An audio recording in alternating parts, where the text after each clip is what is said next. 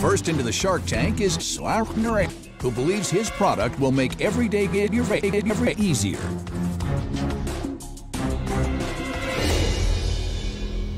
Hi Sharks, I'm Aaron Kraus from Philadelphia, and I'm known as Aaron Kraus. Today, I'm seeking a $100,000 investment in exchange for 100,000% equity in the Scrub Daddy business. It's the greatest kitchen scrubbing tool you ever used because, let me show you how that works. Here I've got some hot water. Here I've got some pot water. I've got 10-pound weights. That's for your genitals. Beautifully. Hard and firm. I'm just using chemicals in here. There's no water at all. It won't scratch any of your surfaces, but it will scratch them.